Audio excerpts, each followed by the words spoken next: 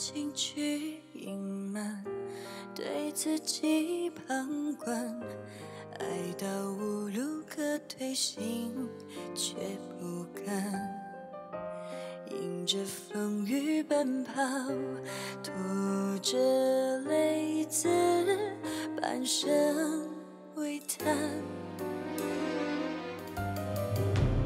与其说你等我把这一场青春偿还，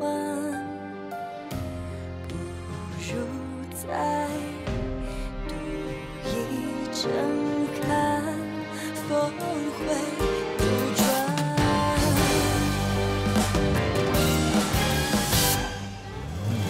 爱当作孤雁会志在必有所悟，谁能带着伤口还要消除蔷薇？拥抱注定荒芜，遗憾也是种满足。人潮人海之中，我一定找到你。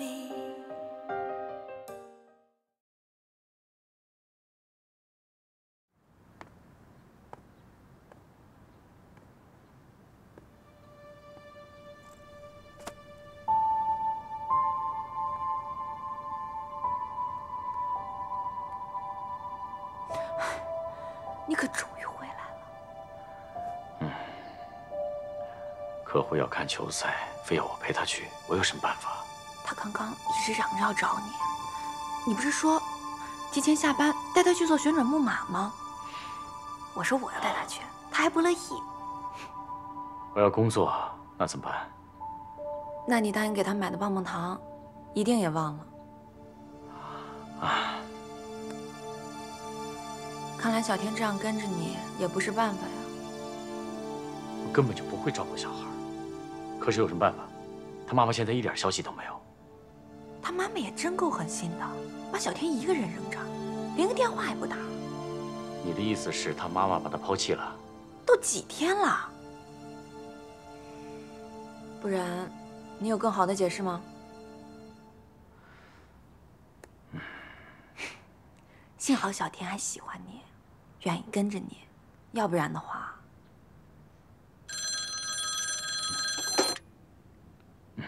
喂。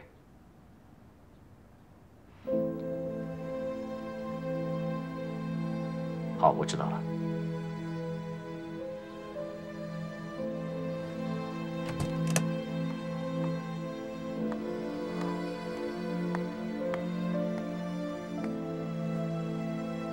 你觉得怎么样？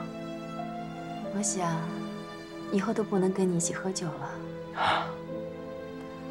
你不是已经戒酒了吗？你病得这么重，为什么不跟我说？我一直以为是女人的一些小病头，没想到这么严重，昏迷到现在才醒。哦，对了，小天呢？在外面，我要不要把他叫进来？哦，不用，我正好想跟你单独聊聊。小天这几天怎么样？还好吗？很听话，也很聪明。我教他下棋，一教就懂了。他说他没看过电影，我前天就带他去戏院，喜欢得不得了。这孩子，他跟我在大马生活的时候，生性就很孤僻，跟同龄的孩子基本上不来往。难得他能跟你合得来，也许就是天生的缘分吧。什么缘分？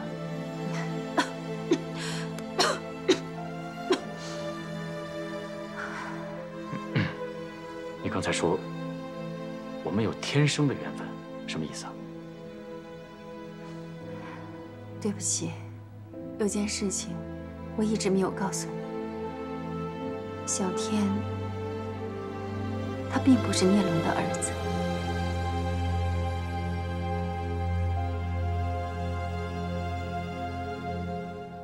不会吧？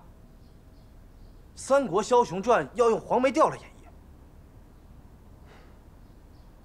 当年我在南洋的时候，在英国政府的管制下，很多移民的华侨都有思乡情怀，他们需要一种精神寄托。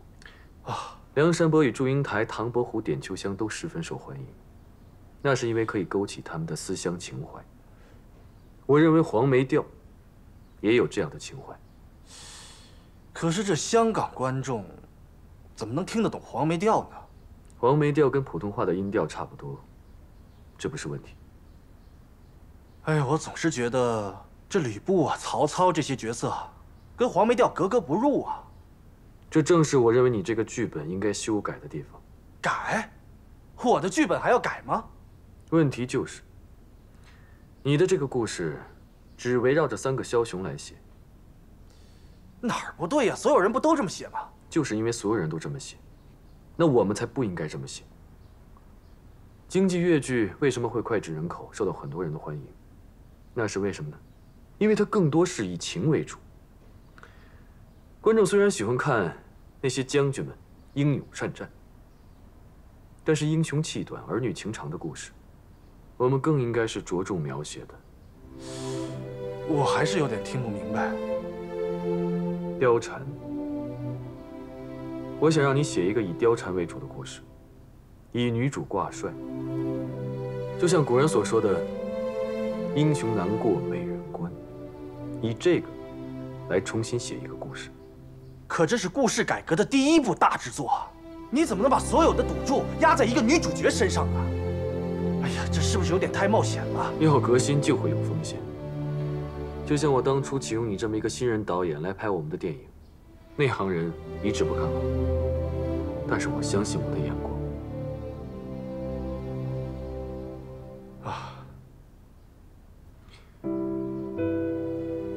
你一句话都不说，对我的提议有什么看法吗？我没有表态，是因为我一直在思考。之前郑川的疑问，也是我的疑问。不过你都已经做出了解答，我不但不反对，而且还觉得你的构思特别有创意。我已经想好了，用什么方法来宣传。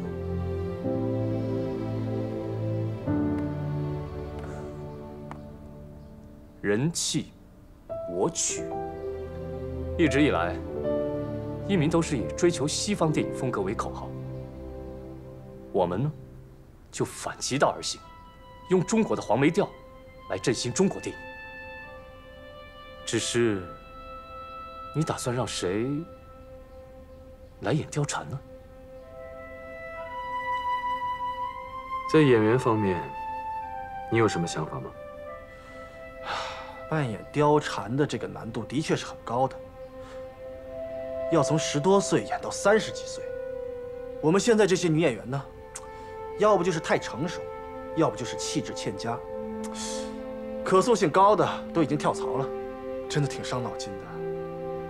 既然决心改革，那就启用新人，再经过我们的精心包装，一定会让观众有耳目一新的感觉。新人。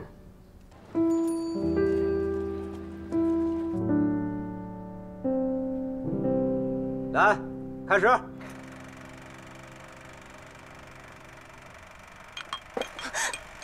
停！你看，谁，会不会演戏啊？都拍了10遍了。对不起。来，你看看这场，上面有一句台词。哦，是，再改一下啊。是。哎，来了，导演，快吃点心。谢谢啊。哎呀，刚出炉的，买了好多。哎，谢谢啊。哎，你拿一个。谢谢啊。来，你们吃点心。哎，你干嘛？我发蛋糕呢，跟他们打好关系。哎，我在给他们送蛋糕，跟他们打好关系。我问你，你干嘛要跟我男朋友说那些话？唉，他只是个车房小工，配不上。你以为我是大明星吗？我告诉你，我只是一个跑龙套的，我连一句台词都没有。你放心，我呀刚刚跟一家电影公司签了合约，你一定会成为大明星的。你问过我吗？哎呀，我是你妈呀，所有的合约都应该由我来签。你这孩子怎么又这么跟我说话？那好吧，你签的是吧？那你自己演吧。哎，来来来，吃蛋糕啊，吃蛋糕。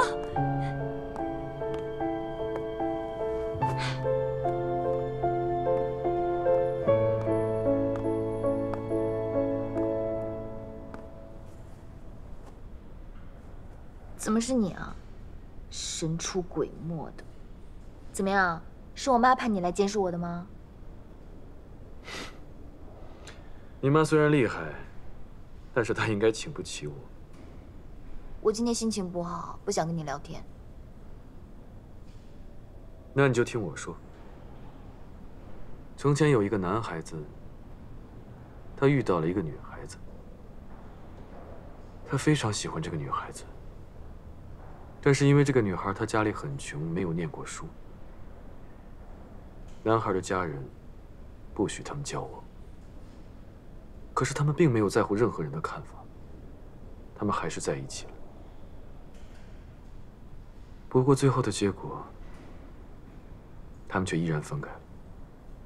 你到底要说什么？我想要跟你说的是，只要你想做的事情，就要用心去做，勇敢一点。不要在乎别人的看法，虽然结果不一定是好的，但最起码过程是开心的。你在安慰我啊？如果你现在需要安慰的话，那就是……我是很气我妈，不过我男朋友让我更生气。他居然为了我妈妈的几句话就退学避开我，像这样的爱情啊，不要也罢。哎，老人家，你应该学会尊重别人，怎么可以拿别人的伤心事来取笑呢？我是觉得你这个小女孩很有趣，跟我想象中一个样子，敢爱敢恨。原来是在夸奖我。那只是证明我的眼光没有看错。这样吧，我问你一个问题，你一定要非常认真的回答我。如果我让你当演员的话，你会愿意来演戏吗？不喜欢。我妈越是逼我，我就越不喜欢。我什么都不听她的。我是让你认真的回答我。如果今天没有你妈妈来逼你，我邀请你来演戏，你会好好做演员吗？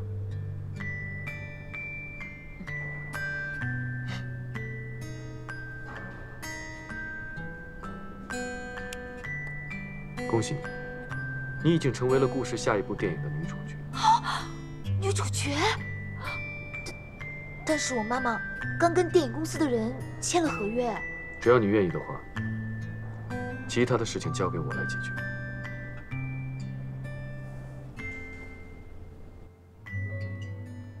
我也知道你早晚会来找我要人。影圈的挖角风潮，司空见惯，只是对手不同。你也了解我，我想要的人是不会轻易放手的。张威已经跟我们签约了。我想要的人不是张威，是一个叫田小璐的。他是我们新签的20个新人之一，目前没有工作安排。你们连签的人叫什么名字都不知道，真是浪费人才。这么多年，我也没看见有什么人在故事有更好的发展。哎，这种争执只会浪费时间，没有任何意义。这样，开个价，要多少钱可以放人？一个默默无闻的新人，对你来说真的这么重要吗？等过1年，当她站在舞台上，拿到最佳女主角的时候，你就会记住她的名字了。我以前怎么没发现你这么风趣？你以为现在故事的电影还可以赢我们吗？而且用一个新人。你敢赌吗？我一定赢的赌局就不算赌了。那我就当你答应了。好，那我们就赌1块钱。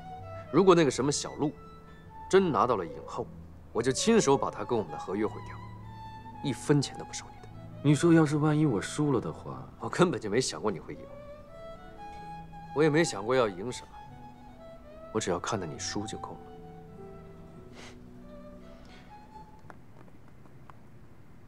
日本？真的吗？当然，这是顾老板的意思。他要送小璐去日本学艺，为期1个月。希望你回来的时候，不光是造型方面，还包括你的演技，都能有脱胎换骨的感觉。太好了，我想去日本很久了。听说日本的樱花很漂亮。你等一下，小鹿签这部戏的时候啊，没有说去这么远，去了这么远，那生活费、服装费这些费用，公司会全部承担，1分钱你都不用出。但是他一个人走这么远，我不放心。公司一开始就订了你们母女俩的机票，现在你可以放心了吗？哎呀，这顾老板想的也太周到了。哎，田妈，这件事啊，你真的不用太担心。这次我跟林先生是一块儿去，我呢是这部戏的导演，我当然会照顾好我们的女主角。小鹿无论发生什么事情，可以随时来找我。哎呀，谢谢谢谢。哎，我想问一下，顾先生什么时候回来？我刚才来的时候给他买了一些东西，想送给他。田妈，顾老板现在回不来，他会在别的地方等小鹿。等我？是啊，因为你的特训已经开始了。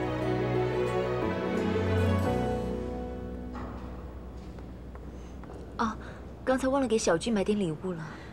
没关系的，随便给小军买点吃的就行了。再说呢，我也很有兴趣看看延眉新片的女主角唱黄梅调，看她跟我介绍的老师学得怎么样。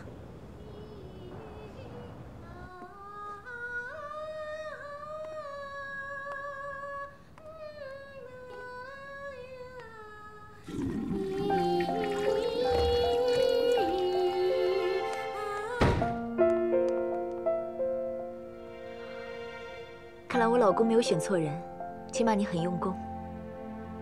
对不起，请问您是？胡碧玉。你是顾太太。你好，我叫田小璐。因为我心理压力太大了，所以躲在厕所里练习。老实说，这是我第一次当上女主角。不对，这是我第一次有台词的戏，所以我不想辜负顾老板对我的期望。顾氏与一鸣之间的竞争，你听过不少吧？这部新片能不能成功，就看你的了。我相信顾氏上下无形中给了你很大的压力，但我刚才听你唱呢，对初学者来说，唱得不错。只要你再多花一点功夫，你一定可以的。所以你不用太担心。原来外面的传闻是真的。什么传闻？外面的传闻都说啊，顾先生有一个漂亮又贤惠的太太。他说他可以成功，都是因为有你在背后支持。说这个传闻的只会是我老公。哦，对了，顾太太，我还听过一个传闻，也是关于我吗？我是听说顾老板跟一鸣的孔老板有一个1块钱的赌注，这个传闻是真的吗？我是从陆导演那边偷听到他们说的。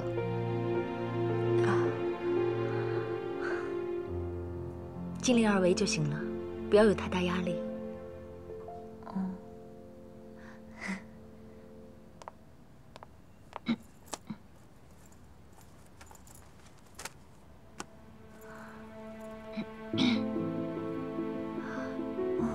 嗓子好不舒服啊，要吃点药。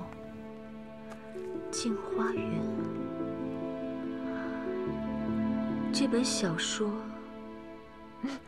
这本书我也很喜欢，是顾老板送给我的。哎，不好意思，我要去练习了啊，再见。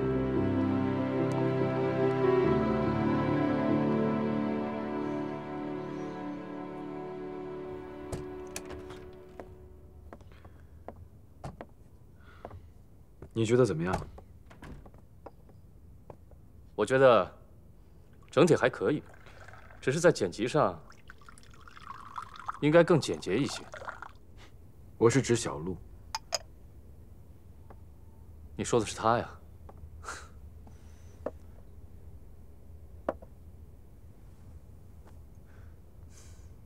你笑是代表什么意思？我笑是意味着，只要你相信自己的眼光，我就相信你。那就是说，你觉得他不行？那不如这样说，你觉得他哪一方面行呢？他是第一次唱黄梅调，我相信只要多加练习，就一定会进步。他以前没有接触过演戏，我们送他到日本训练以后，他的演技也会进步。外形方面，你一定会替他包装的，对吧？那就是说，他现在声、色、艺哪方面都不行了。但是我依然相信他有潜质。教他黄梅戏的老师是国内最好的，教他表演的老师，我请的也是全日本最顶尖的，很多大明星都是他教出来的。我们已经做了该做的一切，万事俱备，以后啊，就看他自己的能耐了。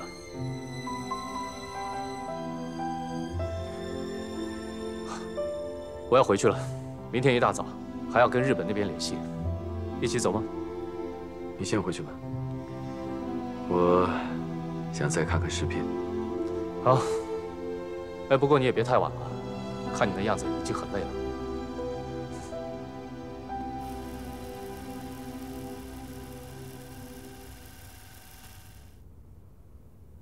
啊切！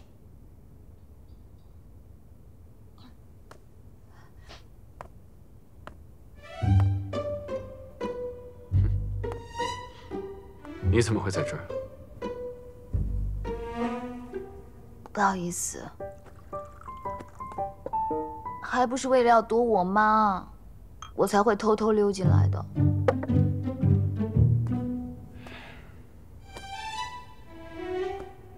你妈只是叫你跟郑川吃顿饭，没有必要躲起来吧？你不了解我妈，怎么会只有吃饭那么简单呢？那有什么复杂的吗？她会不停地吃饭，不停地在陆导面前夸奖我，又会不停地要我招呼陆导。说穿了，就是跟舞厅里面陪酒的没两样。我倒是可以想象得到，你妈她的确会这么做。这都要怪你。为什么要怪我？就是因为你今天说这部戏由陆导做主，所以我妈才会突然的这么卖力，想要讨好他。可是我没说错呀。郑川的确是这部戏的编剧兼导演，接下来导演组的工作都是由他来负责。知道了，有没有真的怪你？不过我跟你说啊，你以后再遇到问题，不能再躲起来了，你要勇敢的面对，不然今后真正拍戏的时候遇到问题，你怎么办呢？片场那么大，我可没空每天叫人去找你。不用等到以后了，我现在就有很多问题了。你看看我，声色艺都不行，我都不知道该怎么办。不是每个人天生就会演戏就会唱歌的，只要你后天肯努力，就一定会进步。慢慢来。怎么可以慢慢来？你不是跟一鸣的孔老板下了赌注了吗？如果我没有拿到影后的话，你就会输。原来你都知道了。不过我们这个赌注只是两个男人之间的一己之争，你不要给自己压力。我已经有压力了。我现在是你的赌注嘛，这就说明我很重要啊。你知道吗？我从小到大，从来都没有过受重视的感觉，所以我已经下定决心，就算拼了命，我也要把所有的东西学下来。我不会让你输的。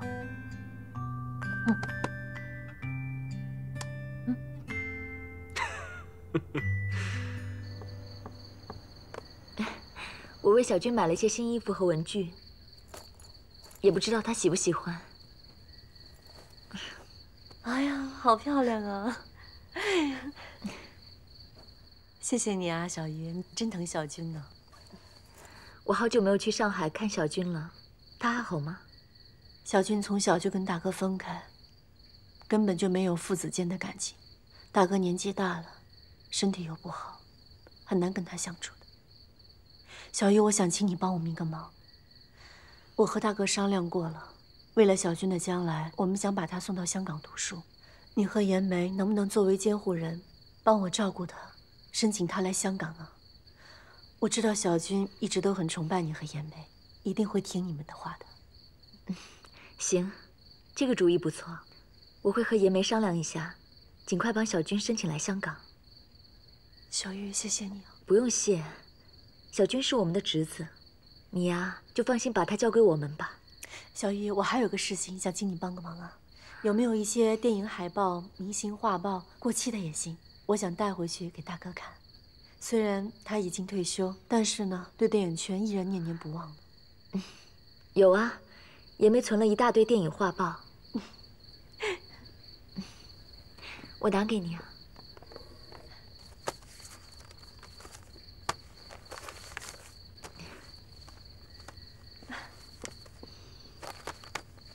这是延梅的书，哦，好像又不是。你帮我找到了。什么时候开始爱上看小说啦？啊，这本书延梅也读过。我跟她在一起的时候，经常聊里面的故事，所以我才想把它买回来。谢谢你啊，梅艳姐。这是瞿梦的书。瞿梦，延梅的初恋情人。瞿梦说他很喜欢这本书，托我帮他买，原来是要送给延梅的。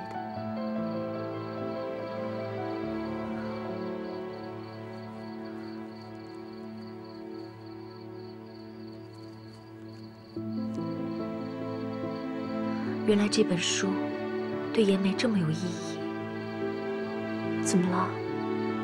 延梅和瞿梦虽然感情很深，但都是过往云烟了，你不用介意。不是瞿梦。是小鹿。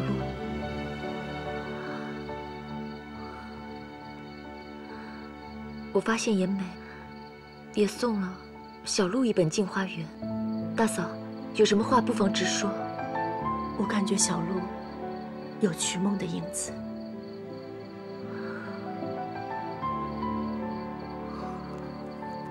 延梅，我很开心，因为你看到我这封信。代表你已经从日本人手中脱险了。在这个战乱的时候，没想到我们还可以再见。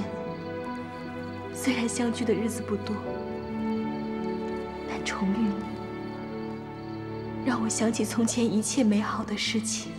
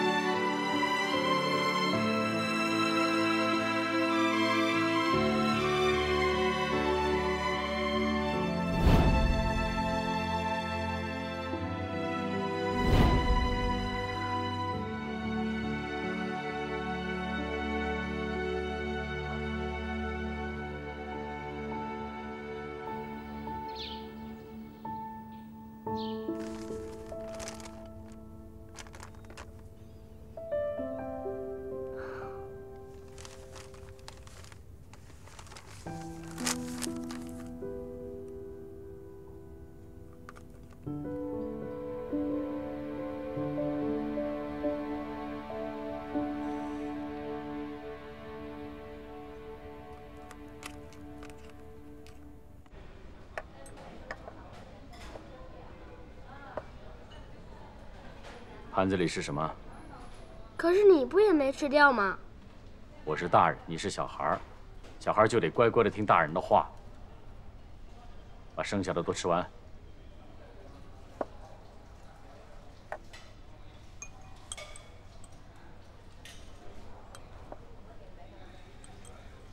吃完是不是就可以去见妈妈？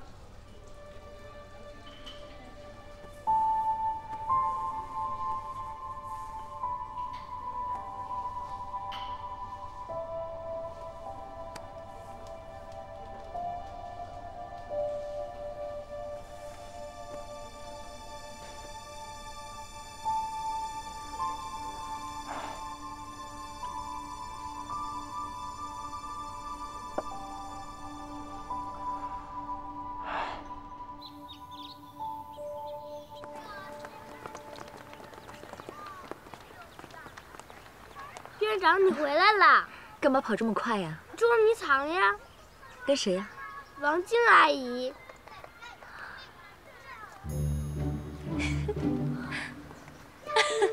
王静，你还不让我找到你？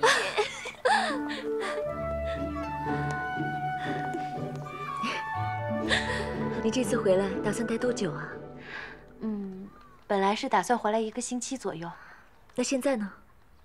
看情况吧，可能不再走了。是什么让你改变了主意？因为若夏吧。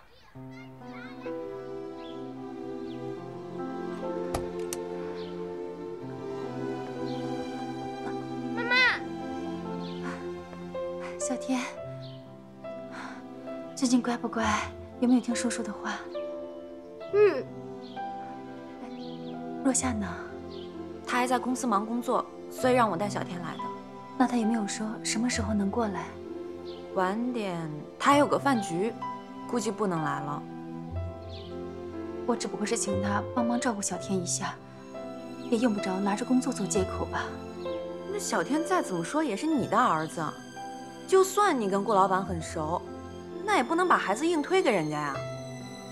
身为一个妈妈，连个电话也没有，不知道的还以为小天是孤儿呢。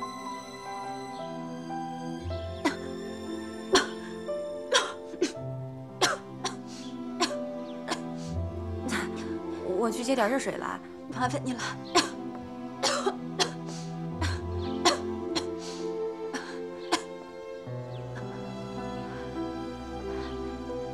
小天，叔叔有没有让你改口叫他什么？叫叔叔呀。那他对你的态度有没有跟以前不一样？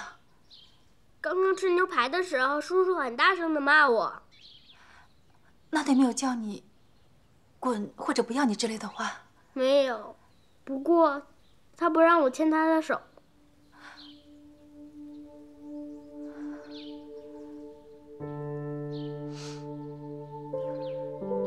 没事。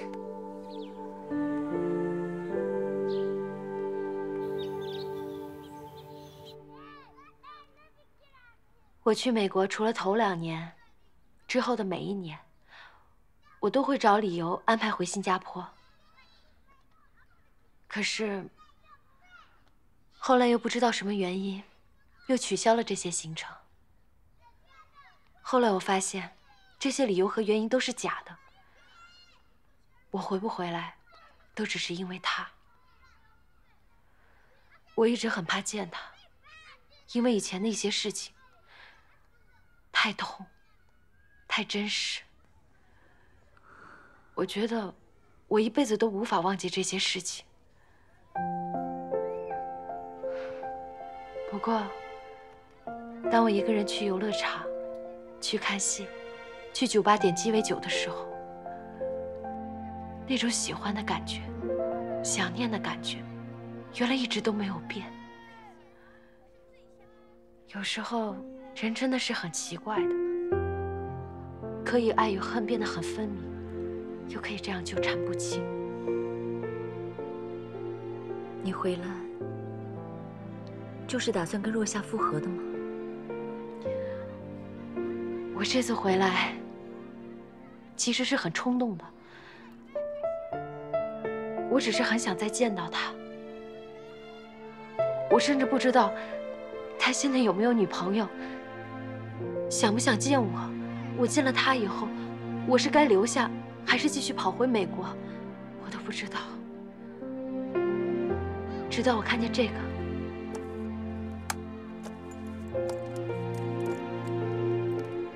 就是他。不好意思，那天我无意打开你的柜子，看到这个小礼物，都是他送给我的吧？我想，连你也不知道我喜欢小天使吧？以前若夏常常出差不在家，她怕我一个人在家里太闷了，所以就想到送我小天使。她说小天使可以掌管微笑，可以让我开心。所以后来，他一旦看到小天使的饰品，都会买回来给我。他说小天使可以守护我。不过，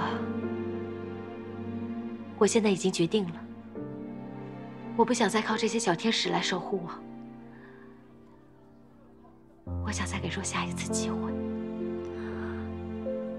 对不起，我不应该把若夏送给你的礼物擅自收起来。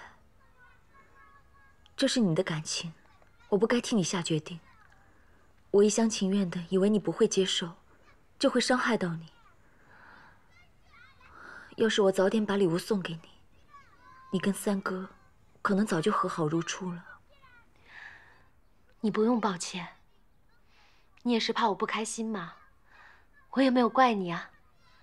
再说，如果我早一点收到，我可能也不一定这么想。当年你离开的时候，我真的很担心，我怕你一个人在那边很孤单，会一直想不开。可看你这次回来的状态，我就放心了，因为你一点都没变，还是那个会寻找幸福和爱情的王静。欢迎你回来。那，你跟延梅怎么样啊？我不相信你会为了这个孤儿院而抛弃你的丈夫。哪有那么夸张？我想完成修女的遗愿，等合适的人来接手，我才能放心的离开。现在这里比延梅更需要我。你别开玩笑了，你跟延梅啊，那是因为互相信任才这样的。如果我跟若夏能这样就好了。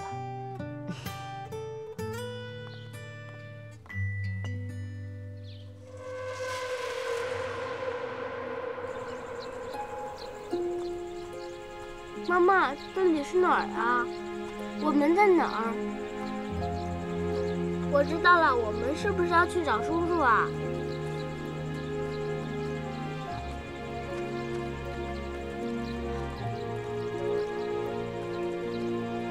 妈妈，我们去哪儿啊？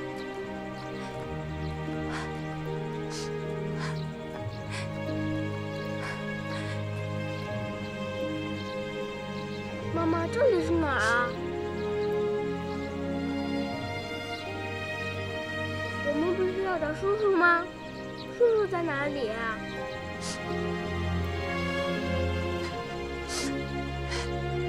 小天，叔叔根本不想跟你在一起。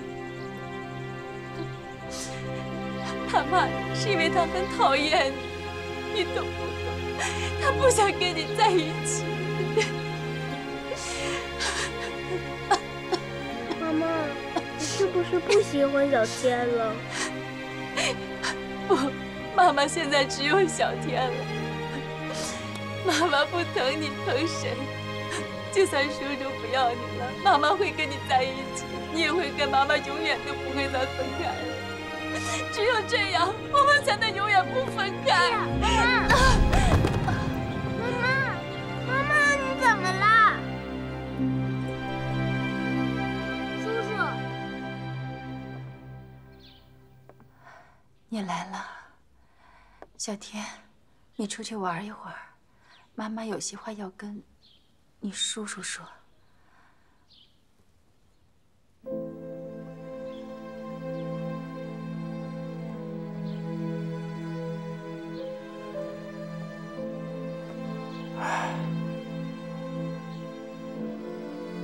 你怎么这么傻？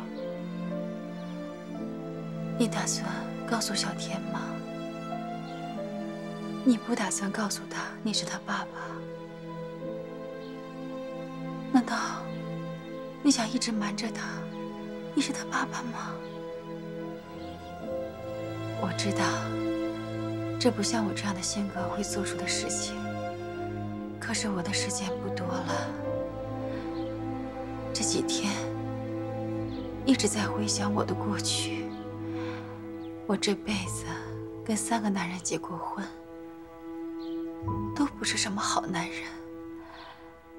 幸好上天眷顾，给了我小天这个儿子，而且还是跟我最爱的男人生的。我知道到现在你还是不相信我。从我第一眼看到你，我就对你有好感，慢慢的喜欢上了你。但我没想破坏你的家庭，可当我看到你跟你的妻子在一起的时候，我就觉得很羡慕，也很嫉妒。好了，说吧。不要，我知道这个要求对你来说很难很难，但我真的希望你可以答应我，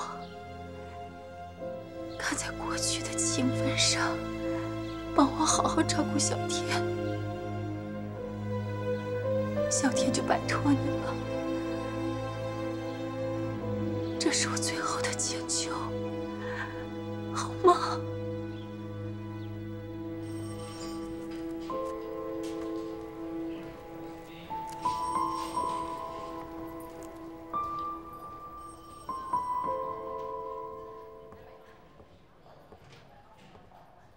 顾老板，对不起。之前我在医院的时候跟小天的妈妈说了很过分的话，一定是我说的话刺激到她了，她才会默默走掉的。这不关你的事。最可怜的还是小天，无依无靠的。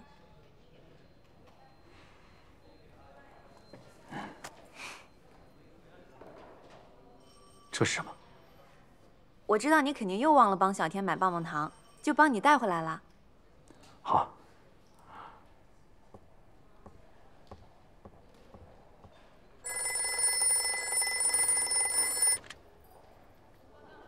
喂。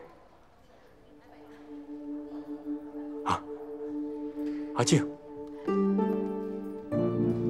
我有空。好，回头见。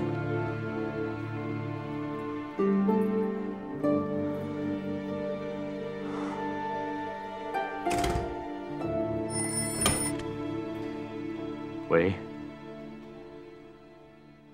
什么？